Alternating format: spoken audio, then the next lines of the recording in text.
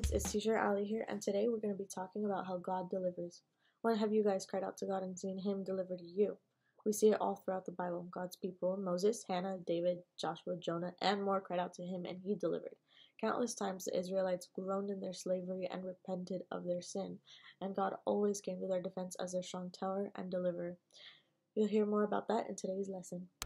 One of my favorite family memories is of my sister when she got herself into a big mess one day. Somehow, some way, she managed to get stuck in the washing machine.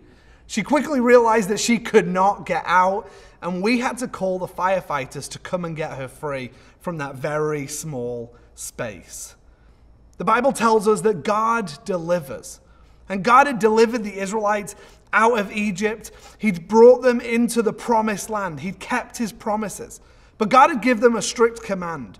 Don't worship any other gods.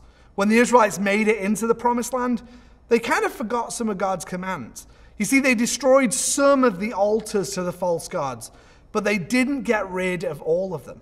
And they started mixing with the other people, and they started losing track of who God had called them to be. You see, the Israelites constantly went through this circle. You see, first, they would rebel. They would turn their back on God. They would sin. They would make mistakes. And they went from rebellion to realizing they're wrong. You see, they experienced the consequences of their rebellion, and so they decided to repent. That meant that they said sorry to God. And then God would hear their cry, and he would intervene, and he would restore the situation. It wasn't long, though, before they would begin to rebel again, and then they'd have to repent, and then God would have to come in and restore things. That was kind of how it went for Israel for a long time. And when in our Big God story today, we hear about this King Eglon. He was this cruel ruler who ruled for 18 years and made the life of the Israelites miserable. They were so miserable that they cried out to God and they turned back to him, even though they'd been unfaithful. And God still heard their cries, and he sent them this man called Ehud. Ehud had this interesting physical trait, and some of you might have it too. I do. He was left-handed.